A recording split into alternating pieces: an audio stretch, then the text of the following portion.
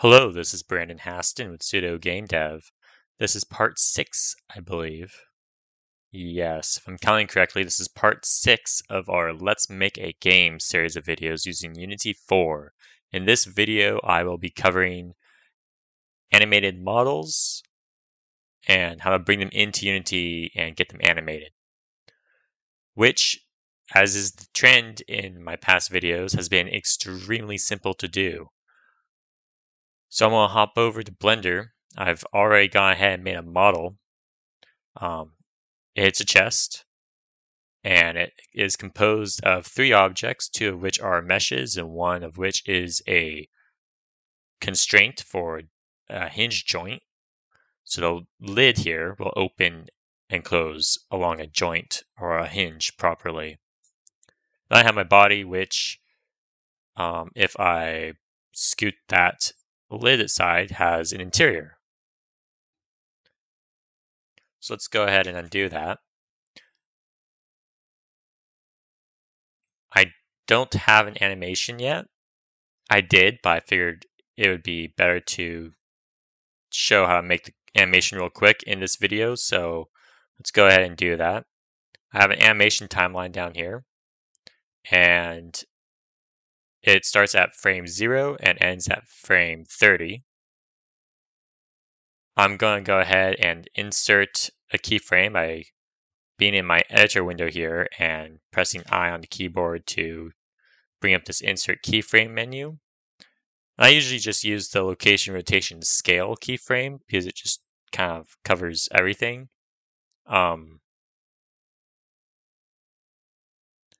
But rotation is really all I'm going to need for this animation. Let's go ahead and use that one.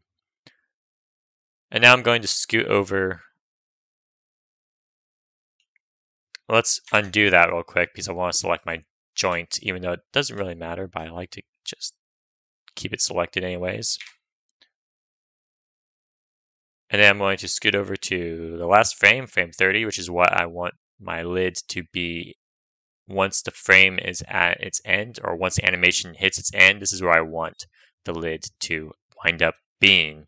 So I'm going to put 90 degrees, which is rotating very strangely because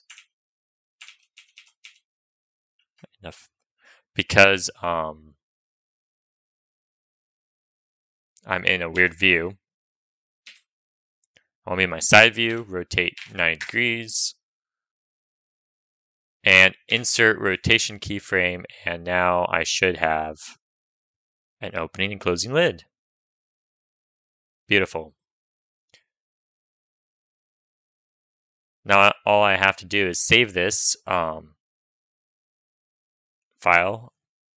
It'll show up in Unity. I'm going to save it with the lid in its open position on this frame. If I can figure out how to save, geez.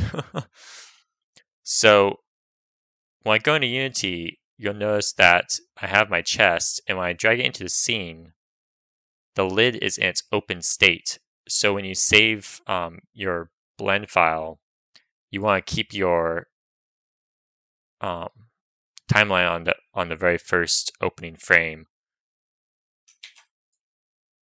so it'll be brought in its closed position. I'll set this to origin point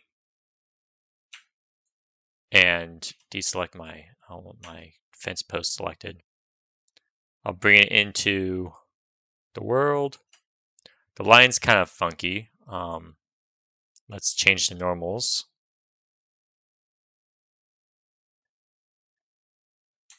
And it looks like the lid is a little off. I'm not sure if it is.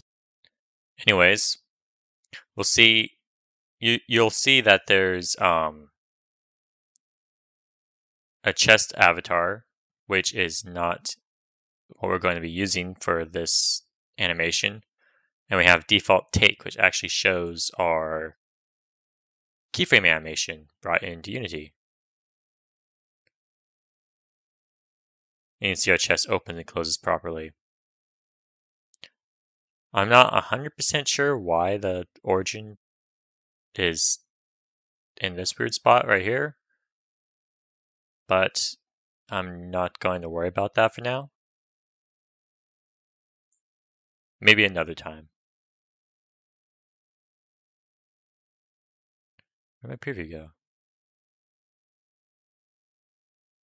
There we go. So now if I play the game, our chest doesn't actually do anything. There's an artifact here. It's really bothering me. I'm just, you know what? I'll just let it go for now. I'm not gonna worry about it.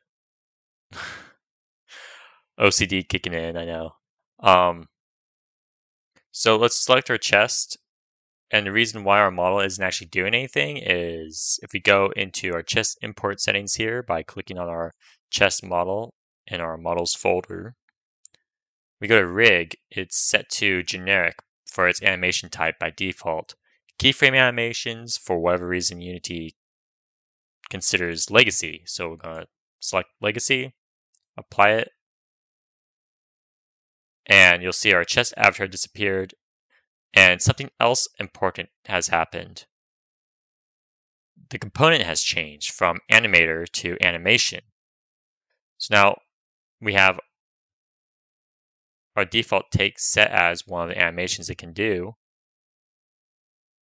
and it's checked to play automatically. So if we play, our chest opens up and our chest is backwards. So let's select the chest and rotate it 180 degrees.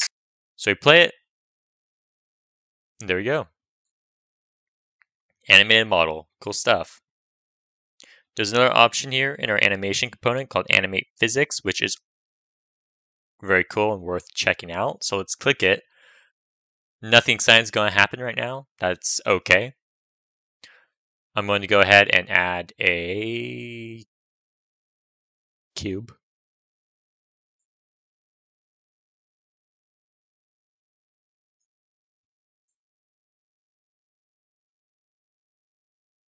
Our cube has a box collider over it. And let's add some physics so it has gravity.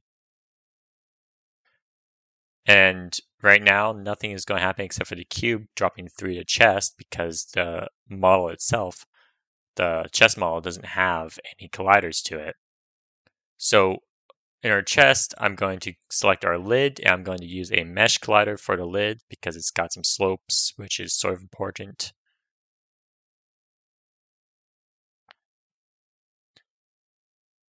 And play it, and you'll see that the lid interacts with our cube. That's very cool stuff. You'll notice that the cube just kind of went through the chest of the body of the chest. So we can fix that by selecting the cube. And because I don't really care about the inside, like the interior of the chest, those faces that we have inside, I'm just going to use a simple box collider, which will cover the whole, like the overall shape of the body.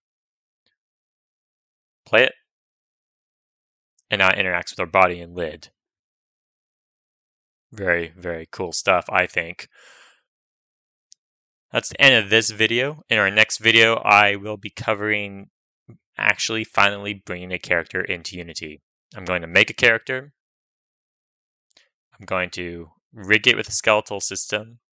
And then I'm going to bring all that into Unity and use Unity's animation system to animate it. That's what we saw with the avatar. That's what that's for, is taking those bones and animating our characters within Unity. Very cool, very powerful stuff.